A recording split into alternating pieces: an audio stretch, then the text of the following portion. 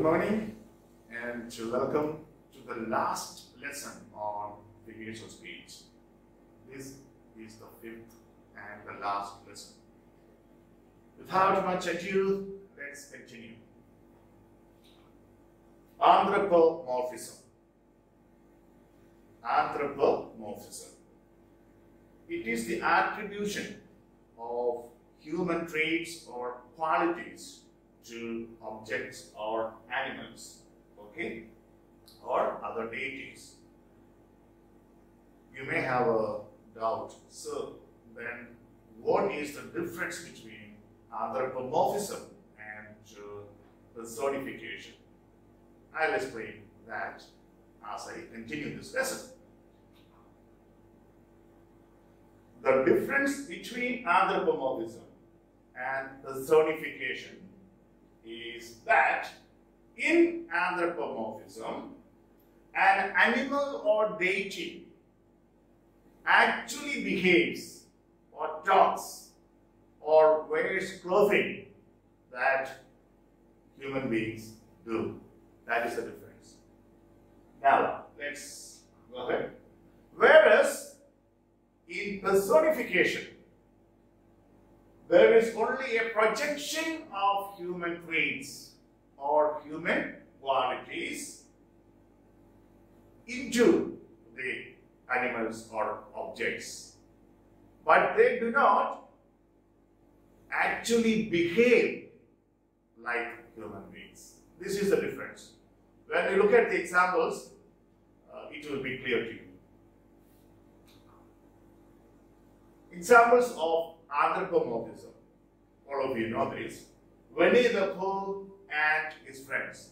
There, the characters speak or dress like human beings. Mickey Mouse, talking and wearing in human way. Aesop's fables. Again, the characters there behave, speak, or dress like humans. The best example from literature is George Orwell's famous allegorical novel, Animal Farm. When we discuss Animal Farm during our survey of English literature, I will talk more about it. The next on our list is pathetic fantasy. Now you are going to have a problem. We will solve the problem as we go ahead. Anthropomorphism, pathetic fantasy, and personification. They can sometimes confuse you. But I will see that you don't get confused. Okay. This term was coined by John Ruskin. From the examination point of view, this is very important. Who coined the term pathetic fantasy? John Ruskin. It is the attribution again of human emotions to inanimate objects of nature. Human emotions of, say, anger or sadness or happiness. Only such emotions are transferred to inanimate objects of nature. That is pathetic fantasy. Let's look at some. See, it is a kind of personification. Don't get confused pathetic fantasy with personification. Let's look at examples. Now, the difference between pathetic fantasy and personification is that in the former, only human emotions are given to inanimate objects. In the former means in pathetic fantasy. Whereas in the latter, that is personification, all human attributes are given to inanimate objects.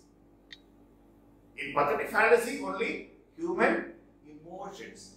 But in personification, all attributes of humans are given to inanimate objects. This is the difference. Okay. Examples of pathetic fantasy.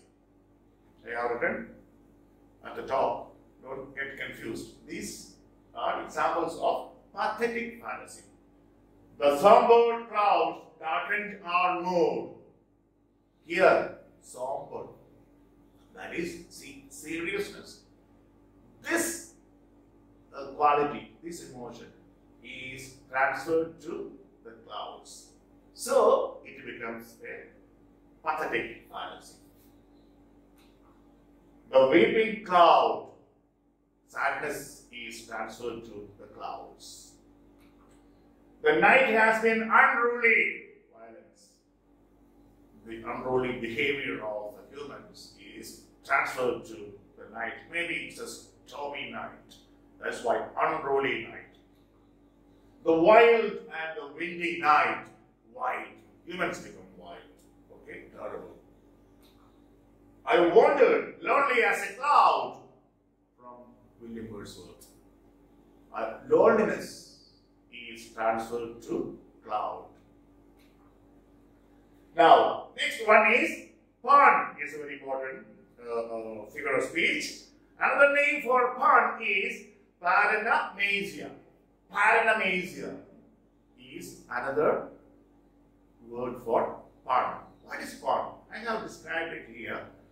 In simple words, it is a play on words which have dual meaning.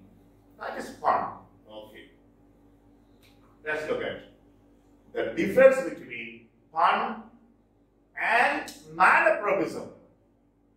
We have already seen malapropism. Now, pun, as I have given here, the difference between pun and malapropism is that pun is a play on dual meaning of a word. A word has dual meaning. Whereas malapropism is the blundering use of an inappropriate word. It's a mistake. It is a mistake committed by the speaker. But pun is not a mistake. Deliberately, the word is used to bring to the attention of the readers certain meaning. Okay. Or to make the readers think deeply. Okay. Examples. First, let us look at some examples of pun. Time flies like an arrow. Here, like is a preposition. Fruit flies like a banana. This is a pun because the writer is playing on the word like, which here has dual meaning. Okay, next. The life of a, this is example of malapropism.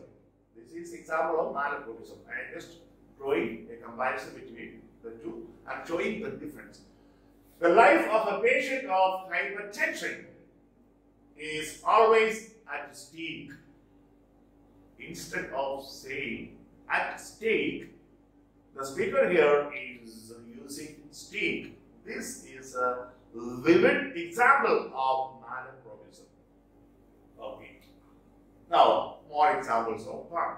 I have now given you the difference between pun and malapropism. Now, let's look at more examples of pun. Ask for me tomorrow and you shall find me a grave man. Grave man. What meaning? Serious man. When you come and meet me tomorrow, I will be a very serious man. Another meaning? I will be dead. This is pun. Her cat is near the computer to keep an eye on the mouse. You know, mouse has two meanings here. I was struggling to figure out how lightning works, but then it struck me. Oh, conducting a research into how lightning happens. Then suddenly it struck him. What? He understood. He understood the process of lightning. See? Dual meaning for the word struck here. I have been to the dentist many times, so I know the drill. Drill is that kind of, that instrument we use to drill your tooth when you go to a dentist. Maybe, yeah, filling and etc. Now, drill also has another meaning, doing exercise. So you go to the dentist often. So that's a kind of exercise. So dual meaning for the word drilled. This is pun. Pun is used deliberately by the writers. Next one. A boiled egg every morning is hard to beat. Not beat. A boiled egg to beat, break. That's one meaning. Next one is hard to beat means difficult to resist the temptation of taking a boiled egg every morning. So, dual meaning. Next one, simile. Now, simile is an explicit or an explicit metaphor. Okay, it is like metaphor comparing to things, but in simile we use words like as or like. So in the examination, if you find two things compared using as or like, then it is simile, and metaphor is implied simile. There will not be the words as or like. Okay. I have already explained. Let's not waste time. Examples. He fights like a lion. Like a lion. Same thing can be expressed using metaphor. How? He is a lion in the fight. You have no as or like used. He is as cunning as a fox. Or he is a fox is a metaphor. He is as cunning as a fox. He is a simile. Epic simile. Milton has used it abundantly. What is epic simile? It is a detailed, often very complex poetic comparison that reveals or unfolds over the course of several lines, not in one line. Example. It is also known as Homeric simile because the Greek poet Homer used it in his famous epics, Iliad and Odyssey. Okay. For the example now, Book 1 of Paradise Lost. In this book, John Milton compares Lucifer's massive army. Lucifer organized an army against God, God's army, okay, led by angel Gabriel. Okay. So, John Milton compares Lucifer's massive army to scattered autumn leaves, not in one line, over several lines. Next one, synecdoche. Next one on our list is synecdoche. What is this? This is a very important one. Very often questions are asked on this figure of speech. It is a figure of speech in which a part of something is used to represent the whole, or the whole is used to represent the part. Examples will help you understand this better. It may also use larger groups to refer to smaller groups or vice versa. Furthermore, it may also call a thing by the name of the material it is made of. Calling a thing by the name of the material it is made of. Or it may refer to a thing in a container or packaging by the name of that container or packaging. Are you confused? Don't worry. You don't have to learn by heart the definitions. Let one example each for every figure of speech remain in your mind. Then things will be easier. These are the examples. I bought 100 head of cattle. 100 head. Now, head is part of an animal. Now, here the part head is used to refer to the whole animal. So, I bought 100 head of cattle. We don't have heads. 100 head of cattle. That means 100 cows or whatever. Who is that grey beard? Who is that grey beard? Grey beard? Beard is part of a man's body. So, this part is used to refer to the whole man. Here the part, here it is used to refer to the whole man, the old man. We have 100 hired hands. We have 100 hired hands. Hands are parts of humans. Hired what?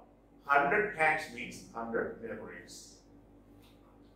There were many anxious faces. Means face is part of a person, human being. 100 anxious faces, or there were several anxious faces. Means anxious people.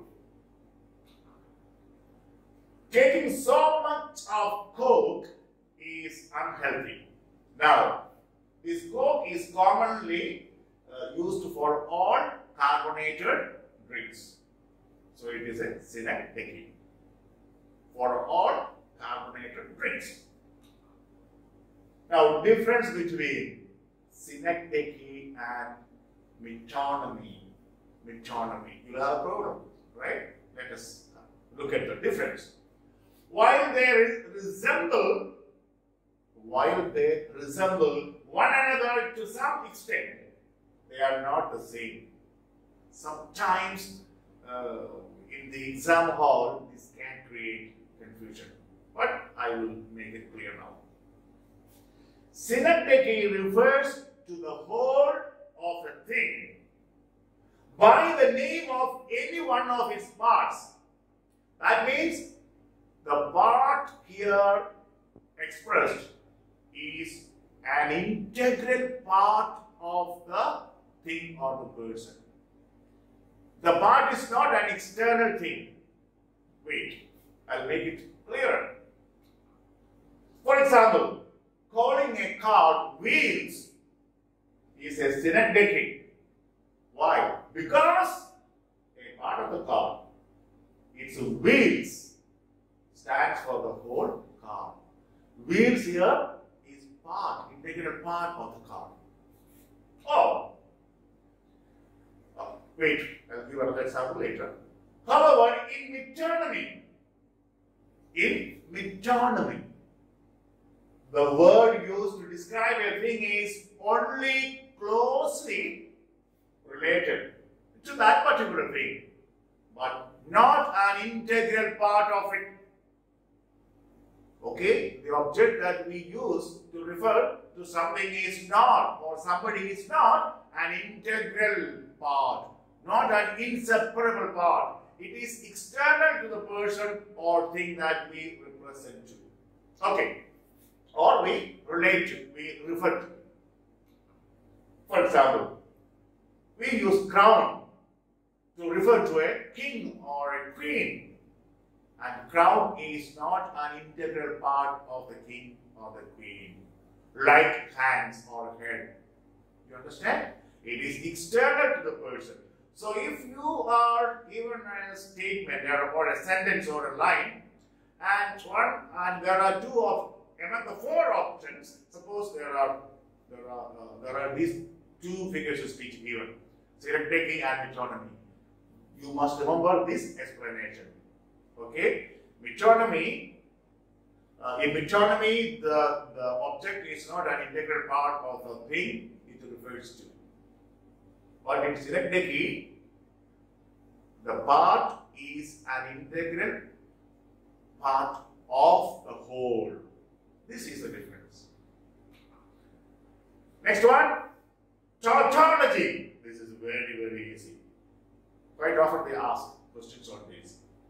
It is stating the same thing in different words. We call it redundancy as well in English grammar.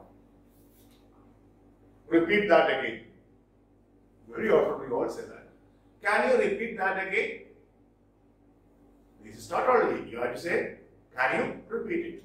Not can you repeat it again. Forward planning. Planning itself is forward. Shout it loud. Shout it. Why did you say shout it loud? Okay. It's a free gift.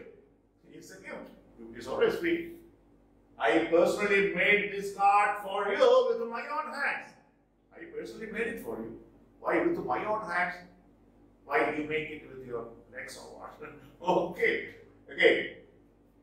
Zugma. Zugma. What is Zugma? Interesting. In Zugma, one verb or preposition, mostly verb, joins two objects in a sentence.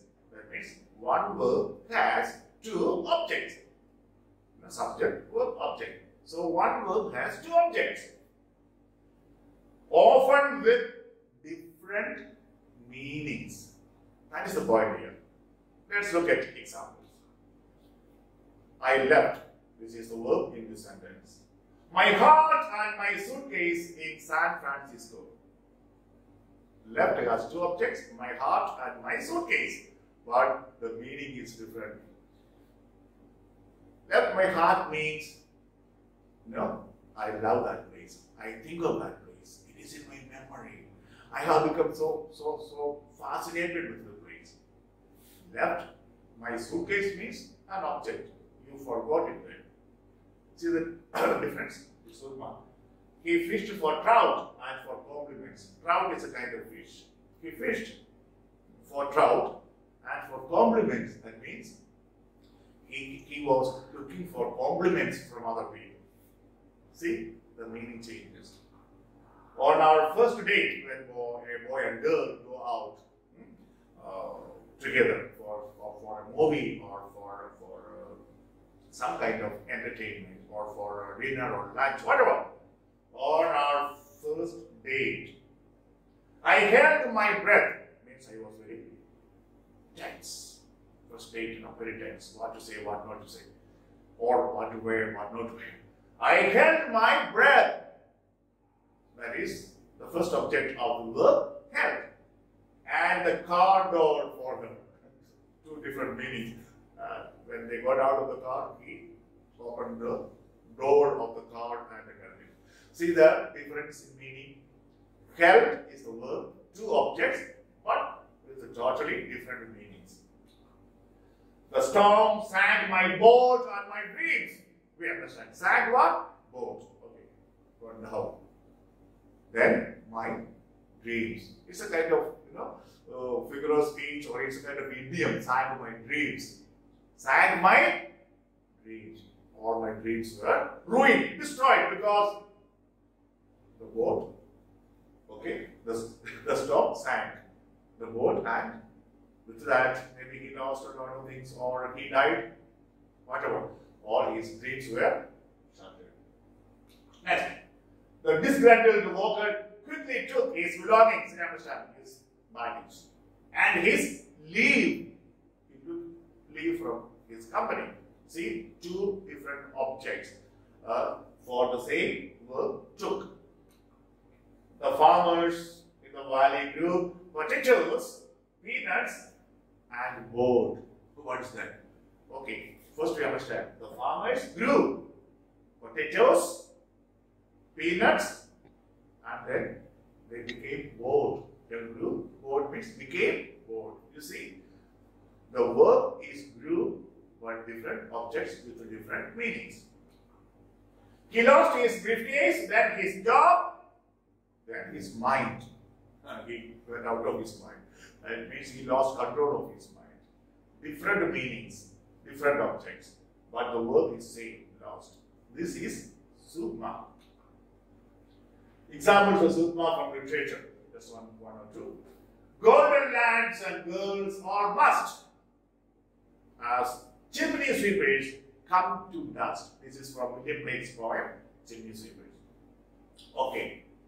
Here, coming to dust has two meanings. First, the profession, the trade of the chimney sweeper. The trade of the chimney sweeper comes to an end. The next one is die. So, two meanings. Okay. All must come to dust. Last one on our list, spoonerism. One question was asked this year by the University of Hyderabad. I have sent the question paper to, I think, all of you. If not, I will send. You can find one question on this. So you may not get so many questions on figures of speech. You may get 1 or 2.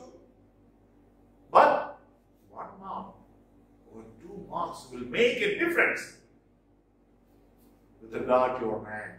Okay? Now, it's very interesting. It is a verbal error in which a speaker accidentally transposes or exchanges the initial sounds or letters of 2 or more words and often creating a comic effect. Sometimes writers use it deliberately to create a comic effect, but sometimes people make mistakes. Okay, let's look at some examples. Interesting. Before that, it is named after Reverend William Archibald Spooner. He was a pastor, a Christian pastor, and he was in the habit of making such errors.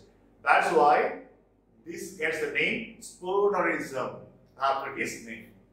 Okay. Examples, very fast. There are many. You have hissed the history lectures. You have missed the history lectures. Here what happened? H and M transposed. So you get, you have, it was saying, missed the history lectures. M and H transposed. The result is what? You have missed the history lectures. Instead of, you have missed the history lectures. Next. The Lord is a showing leopard. The Lord is a loving shepherd. That is transposed. It is customary to kiss the bride. It is customary to kiss the bride. Examples of spokenism. I have in my bosom a half-warmed fish. Instead of saying, I have in my bosom a half-formed wish. I think Spooner said this to Queen Victoria. That's what history says. Now, our queer old dean or queer old dean, what does it mean? Our dear old queen, Spoonerism. Will nobody patch my hiccup? Hiccup. Will nobody pick up my hat? You noble sons of soil. You noble sons of soil. Instead of sons. Okay, sons. Please sew me to another sheet. What is meaning of sew? Means to stitch. Please show me to another sheet. You have tasted 2 verbs. You have wasted 2 terms. Is the bean busy? Is the dean busy? Spoonerism. A blushing crow. This was the same example asked here in this year's exam by the University of Hyderabad. Okay, I'm very happy. The same example given to my previous students was asked. A blushing crow, a crushing blow. C and B transposed. Spoonerism. Shake a towel. Take a shower. Lack of pies, lack of lights. Gnaw your brows, draw your nose. Flock of bags, block of flats. Rolling with pain, pouring with rain. Chewing the doors, doing the chores, your routine work. See, interesting ones. That's all. I think I have taken just 25 minutes. Now, as usual, let's end the lesson with a thought. What's that? If you can't be a good example to other people, if you can't be a good example to other people, then you will just have to be a horrible warning. It is an epigram. Sleep on it and understand the depth of its meaning. Till we meet with another lesson, or that is the first lesson on prosody. Take care, be happy, and